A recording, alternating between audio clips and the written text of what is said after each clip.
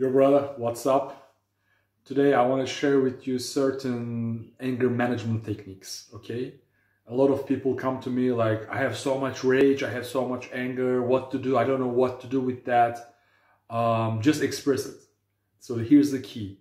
Express your anger or rage or sadness or whatever negative emotions coming up.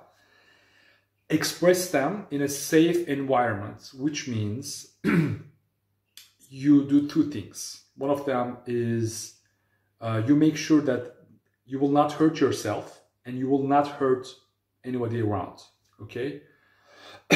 There's an exception to that, I will tell you. You will not hurt anybody, never, ever, but you can hurt some things. I will give you an example of that.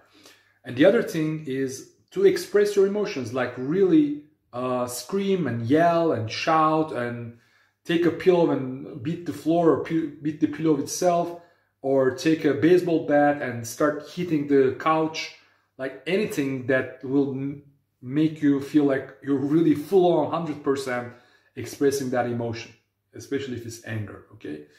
So what's the exception? There's this really nice scene in the movie, in the television series Sex Education. I actually recommend you highly to watch that. It's a little bit for teenagers, but I think in Tantra it's very helpful to go back to that age and kind of revisit those times. And this TV series give you a lot of opportunities to do that. So there is a very beautiful scene there. This guy who has a lot of difficulties in his life, like nobody likes him and he's kind of isolated. He finds this place with a lot of old stuff, like they're just leftovers, you know, like glasses and plates and everything. And there's everything. There's a baseball bat too. So he goes there and starts breaking these things. And he feels so good. Suddenly, this becomes his therapy. You know, like he feels much better. And then over time, he makes some friends and they're also having some issues, like their girlfriend pissed them or boyfriend pissed them. So they go together to this place and they break things together and they're feeling so happy, you know, like because negative emotion is like filling our body, you know, like every emotion in our body is occupying a space. So when you express that, you release it, you relax it. There's more space for you to be more positive, right? So this is very, very important. Actually, catharsis, this is called catharsis, it's coming from ancient Greek and it means to clean.